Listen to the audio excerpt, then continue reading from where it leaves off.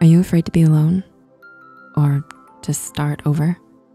We understand that detaching from people and situations can be an incredibly tough process, and it's important to approach it with empathy and compassion for yourself.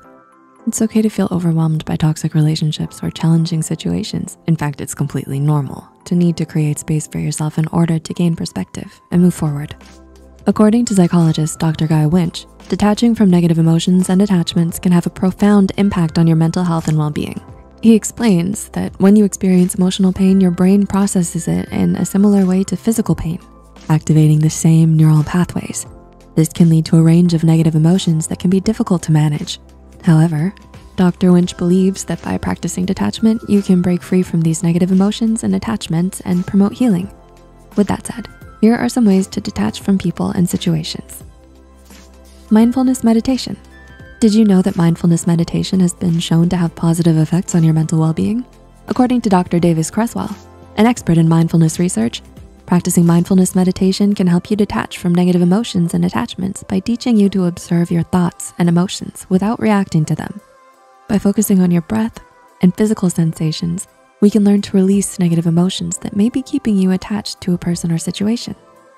Additionally, research has shown that regular practice of mindfulness meditation can lead to changes in the brain associated with improved emotional regulation and reduced stress reactivity.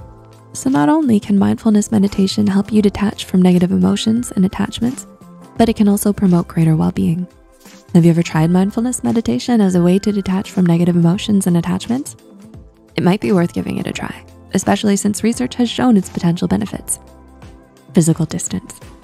How can taking a break from a relationship be beneficial? According to relationship expert Dr. John Gottman, it can be a healthy way to detach and gain perspective. When couples are in conflict, taking a break from each other can help them calm down and reflect on the situation. By doing so, they can come back with a clearer mind to work on the issue together. In addition, physical distance can be helpful in dealing with a challenging situation that may be causing emotional pain or stress. By creating space for yourself, you can process your emotions and gain a new perspective on the situation. It's important to remember that physical distance should not be used to avoid or ignore problems. Instead, other methods of detachment such as mindfulness meditation, reframing your thoughts, and even physical exercise can be used if going on a break is not an option, and are effective ways to detach from negative emotions and promote well-being. Reframing your thoughts. How can you change your mindset to detach yourself from negative emotions in challenging situations? Positive psychology expert Dr. Martin Seligman suggests that reframing your thoughts can be a powerful tool to promote well-being and resilience. One technique to reframe your thoughts is cognitive restructuring, where you identify negative thoughts and replace them with positive or neutral ones and shift your focus from negative aspects of a situation to positive or neutral ones. Another way to reframe your thoughts is to practice gratitude, which can lead to increased happiness and improved relationships. Reframing your thoughts is a powerful way to detach yourself from negative emotions and cultivate a positive mindset. Whether it's through cognitive restructuring or practicing gratitude, changing your thoughts can promote well-being and increase your resilience. Remember that detachment doesn't mean you don't care or that you're giving up. It simply means you're creating space for yourself and allowing yourself to step back and gain perspective. Do you find these tips helpful? Share your thoughts in the comments. And if you found this video helpful, don't forget to like and share it with your friends and family.